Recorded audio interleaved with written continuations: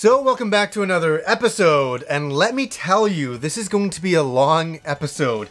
This is something that I've wanted to talk about for a very long time, and it is my love for the animated show Megazone.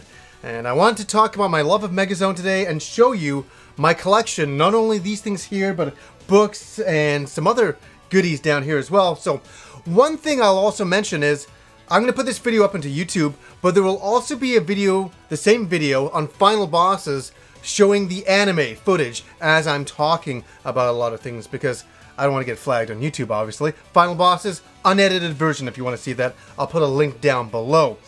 Now, let's get back to Megazone. And let me just start off by telling you how I got into this, how I even found out about this OVA. And that's something I'll say right now. Megazone is an OVA out of Japan. That's an original video animation. It was one of the first.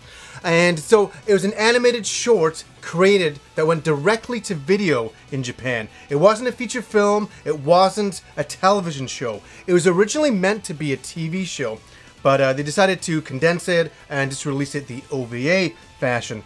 Now, I was just coming off Robotech, and I mean, like, we're talking 1985, I discovered Robotech. I was loving it. And I started to discover some other things. Anime wasn't in this country at that time. But I was going to comic book stores, and this is what people forget nowadays, is that you couldn't buy anime back then. You couldn't buy tapes. You couldn't buy anything. The only way to watch anime was what was on television, or if you had a friend in Japan. And I didn't have a friend in Japan, sadly, at that time. And one day I walked into a comic book store, and here we go. This book right here was just sitting on the shelf. And it was really expensive. I know it sounds weird, but it was like $30 for a little book. All import costs back then on Japanese goods, books, model kits, extraordinary. I mean, they were like almost double, triple the price. It was horrible. But I found this little book, and I was like, oh, this looks really cool. That looks like the character designer of Macross. I'm like, huh. And I'm looking, I'm like, Megazone 2-3. I'm like, Megazone 2-3, 23. I'm like, what is this? And I start to flip through. And what's interesting in the book is, it's a collection of all of the cells of the original OVA of Megazone. Now, it was a lot of the people who worked on Macross went on to do this. And yeah, so how I even figured this out is I bought the book, and I looked through it, and let me tell you, there was like, the thing that kind of got me was like, I was like, oh my god, there's amazing mecha in this. Great character designs. Really, I could tell by looking at the cells, really nice looking animation. That's the only way I could tell. And I'm like, and here's what got me. You have to understand, I'm a little kid. We're talking 1986, 87, and I saw sex scenes. Really, I was like, oh my god, characters are having sex in a cartoon? It was really, whoa, you know? And there was blood, there was guts. I mean, as a young boy, I was in love. You know, I loved this, and it was so adult, and I was flipping through it, and I was able to get the other book right here, and I was like, okay, cool. And I could piece it together, and I could start to understand the storyline. And then I realized, oh, this book is first, this book is second. I put them together, I flipped all the way through them, and I just listened to the radio back then, and I'd read, because I couldn't read Japanese, and I flipped through every single cell, and I could make out the story. Isn't that amazing? I sat for hours just trying to figure out what was going on in the story. And it wasn't, I didn't fully comprehend it until a little bit of time. I walked into a comic book store, and look at this. This is probably one of the very first anime fanzines. Written by fans for fans, cheaply produced, because they couldn't afford to produce a really colorful book back then. Written by fans, and I just saw Megazone on the cover, and I'm like, oh my god, the original version of the Robotech movie. Yeah, so that's another thing. They took Megazone, unfortunately, and they made it into the Robotech movie, released by Canon years ago, but we'll forget about that. Let's get back to this OVA. And so what was amazing is that I started flipping through this, and somebody had written out the entire storyline of what happened in Megazone. I'm like, oh my God, this is what a story. It was blowing my mind. And I'm going to give you a little short bit of what the story is all about. For anybody who doesn't want any spoilers, check out of this video right now and go find Megazone. You can find them on DVD still. But so what the story is about is it takes place in the 1980s, a place that I feel very, very comfortable in, obviously, because I grew up in it. But it takes place in the 1980s, and the main character's name is Shogo, and he has a bunch of friends, and they hang out and do all sorts of fun things, and then all of a sudden he gets a message from a friend of his that, you know, come meet me. And so he goes, meets his friend, and his friend has this motorcycle that is just insane. It's just this like kind of like a brown motorcycle, and it looks unbelievable. And it's like, holy cow. And he said that he stole it from the military, and that the military was coming after him, and could you hide the bike for me type of thing. So as soon as that happens, the military comes in, like all these like you know, private eye looking guys come in, and they kill your friend. You don't know what to do. You jump on the motorcycle, you get the fuck out of there. Long story short, you find out one day when you're driving the motorcycle that the military's coming after you, and all of a sudden you look back and you see all these robots, you know, like coming out of the back of trucks trying to shoot at you. And the first thing that the character says, Shogo, he goes robots, and then all of a sudden the motorcycle is known as a Garland, is voice activated. So it transforms when it hits the name robot, like robot mode. And it transforms, and all of a sudden he's in this robot, and he crashes off the side of the highway. Really amazing scene. And then it transforms back into motorcycle mode, and he's like, what the fuck is this? Anyways, so what ends up happening is that he eventually finds out that the world he lives in, he's able to meet up with the military. And how that happens is he goes down into this underground facility, and he finds an entire city underneath the ground. I know, this sounds incredibly insane. And he's like, what is this? And because the motorcycle lets down this little ramp that lets him down into the inner, you know, sanctum of the city, but nobody else is in. And that's where he meets the military. And one of the military guys, his name is BD, says to him, yeah, we need to explain what's going on to you, just so you know what's happening. He's like, the world that you live in is not really what you think it is. Real like the Matrix, but Megazone came out in 1985. You got to remember the timing it came out. Love this story. I love this story. So it seems that the real story of what's happening with the world is you're not really living in the year 1980.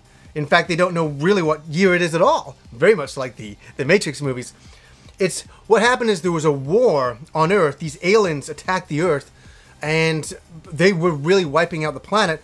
So they started making all these ships called Megazones, like lifeboats, and sending them off into space. And this was Megazone 23, you know, that you're in.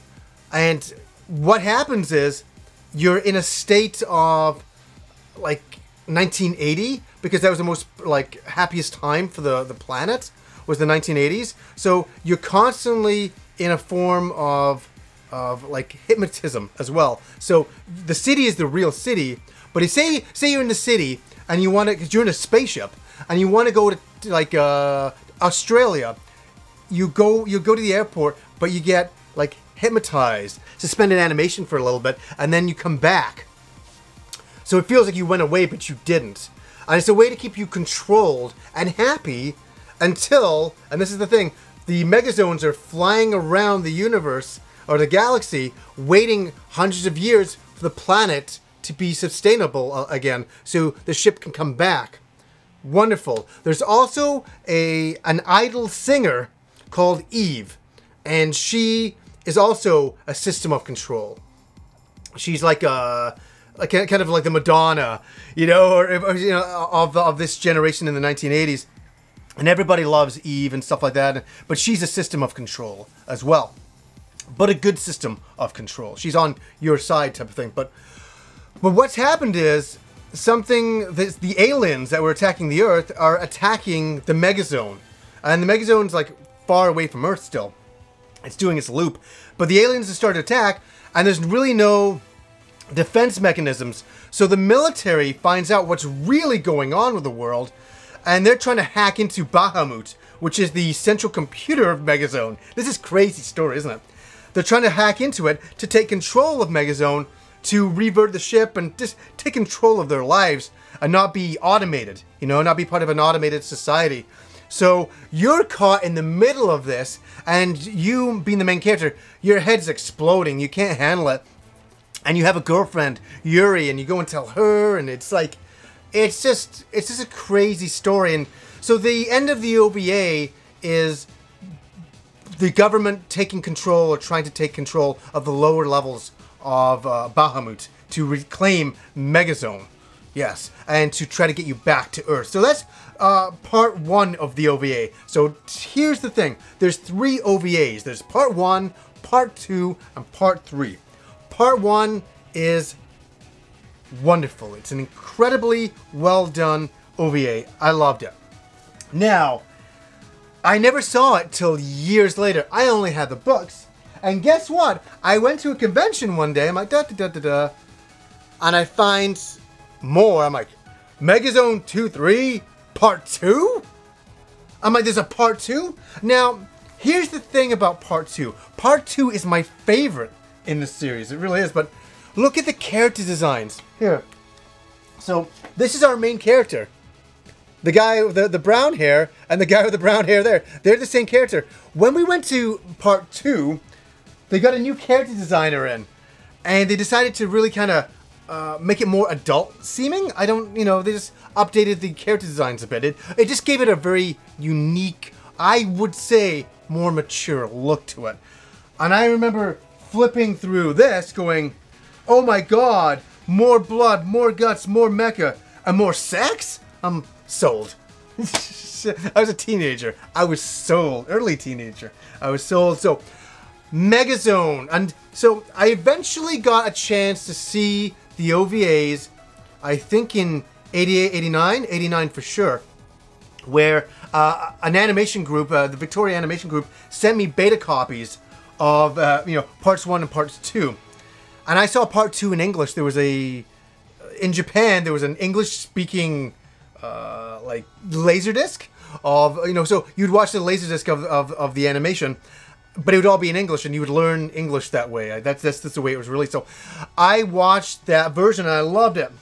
I'm still trying to track that down on laserdisc, but so part 2, to me, I know this is kind of a weird thing to say, is like the Empire Strikes Back of the series. It does end, but it's dark, it's really intense, it goes a whole different direction, and I can't praise part 2 enough. Part 2 is unbelievable. I could spend hours talking about part 2, about the art style, just I love the amount of detail in this production.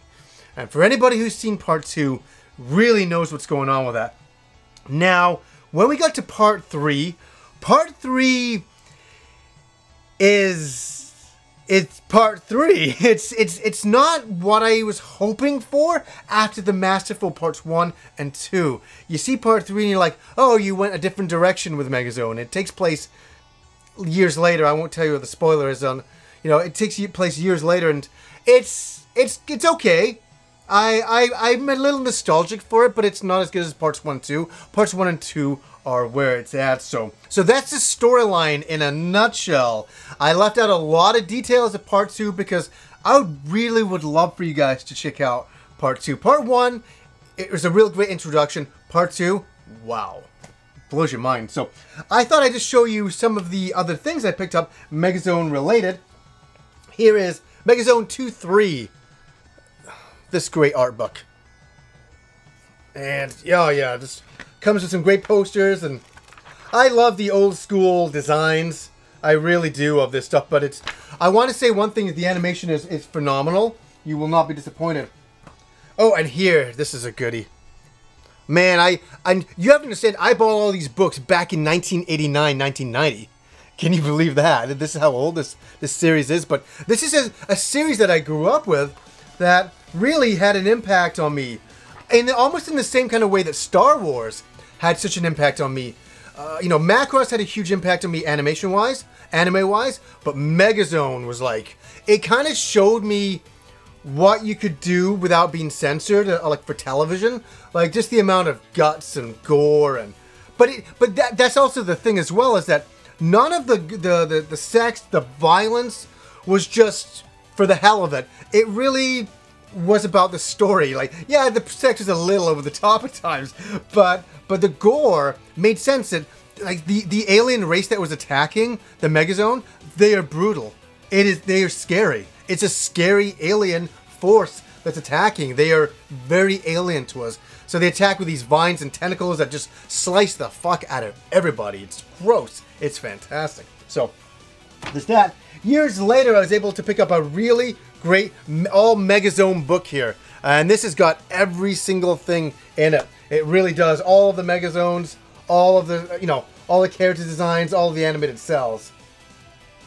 God damn it. So cool. And Kim, for Christmas a few years ago, she bought me this. This is a great book on transforming, you know, like motorcycles out of Japan. And of course, the Garland is in there. One of the most iconic transforming robot story from the series. Wonderful stuff. So I was very thankful to get that. Now, here's a golden oldie book. You don't see this. This is Artmic Designs. Artmic Design Works. You don't see this. And so this shows the early concept work for a lot of Artmic back then, a design studio out of Japan. And they have a lot for Galaforce, Bubblegum Crisis, and obviously for Megazone. And it's really interesting to see some of the earlier versions of the Garland and what it was going to look like. It's really something else. Here's a very, very unusual book. Super freaking expensive, and an old girlfriend bought me this a long time ago. And it's all the design works of Megazone again, but it's kind of neat. They have a few designs near the front that are unique. It's really what you've seen before, but any chance to own anything Megazone has always been a great thing for me. Here's something that's gonna... This is something very awesome, and I got this on eBay years ago when, I swear, when people weren't even using eBay. Really. And this is great. It is a cell for Megazone. It's an actual cell. So there's Shogo on his bike there with Yuri. And wow, what a... That's right in the beginning of Megazone, when he first meets her and he's giving her a lift to work with her corrupt boss. But I was like, oh my god, years ago when I saw this, I was like, a Megazone cell, that made my Millennium, I'm telling you. It really, really did. And then, obviously, another big factor, as I said, was the idol singer Eve. Now, I didn't just like Eve's music, I adored it. So much so that back in 1989, I didn't have any of the soundtracks. You couldn't download it, you couldn't find it. You could only go to maybe a Japanese mall, and even then you wouldn't find Megazone CDs. That wasn't going to happen. So I would watch my copies on beta, and I would tape certain songs off them. I would do that. I did that all the time. So I remember my mom coming downstairs going, "What are you doing?" And I had my ghetto blaster hooked up to my beta player, and I'm playing this Japanese music. And you have to understand, in 1989, that was a very unusual thing to do outside of Japan. It's like, I was a white guy listening to Japanese music. I know that sounds stupid, but it was a crazy thing. I didn't think it was crazy. I loved Japanese music, but it wasn't the norm back then. So people were like, what the? You're listening to Japanese music? Do you even understand it? And it's like, yeah, I fucking love it. It doesn't matter. It's universally fantastic. And so here's some of my CDs that I got back in the day. I'm going to fall over. Megazone Part 1. The vocal collection here, which I've listened to a heck of a lot of times. Oh, Part 2's music, which is really, really good. All the music's really, really good. And Part 3, and I'll say this, Part 3's music is really, really good. It honestly is. And what have we got here? These are the DVD collections, and these came out a long time ago now. I think they're out of print. You could probably pick them up off eBay. I don't even know if you can download these things. I'm sure you probably can. But highly recommend these versions. These are really, really nice versions. I love it. And something I just heard in Japan, they have remastered Megazone. They've remastered it. And it's on Blu-ray now. And I saw some clips online and I'm like, oh my fucking god, that looks unreal. It looks incredible. So I don't know if we'll ever get it. I don't know if they'll ever bring that out, but fingers crossed. If they do a Kickstarter, I'm there. I'm there 100%. Now here's the cream of the crop thing going on. This is from Rob. This is what Rob got me for Christmas. Oh my God, it must be about 5 years ago. It is the Garland toy out of Japan. Look at that. Isn't that great? Isn't that fantastic? It's unbelievable. I still thank Rob for this. This is one of those kinds of things that I always wanted, but I would never buy for myself because it was, at that time, quite high in price. I think it's even higher now. You can't find it. So this is the Garland toy. It does transform. It really does transform, which is super cool. And man, there's a store in Vancouver here called Sakura Media. And I went in and they always had the Garland. This one here. This is the original military grade one before he paints it. Now, this is usually really expensive. I walked in there. They were just trying to get rid of some stock just after Christmas.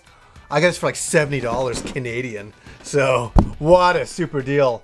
And so, yeah, here's the original military grade Garland. Really awesome. Stupendous, stupendous. Man, oh man, I've waited a long time to talk about Megazone. I really have. It's just one of those things, as I said, made such an impact on me as a kid, and I still love to this day. I still love the art and animation and the storyline. I mean, there's so much going on in Megazone. It's really something that should be, you know, looked back upon fondly and remembered and not forgotten. You know, there's all this other, I'm not saying anything about modern anime. There's a lot of modern anime and I'm not a huge fan of it. And it's like, this is what got me into Japanese animation. This stuff right here. Hard science fiction stories, hard fucking violence and guts and amazing mecha, you know, crazy sexual overtones that you never saw in animation in this country, for sure. And it's just what made me fall in love with Japan and become an addict for life. And I gotta thank Megazone for that one. It's always had a bit of a hold on me. So, guys, I finally got a chance to talk about Megazone. So, anyways, guys, until next time.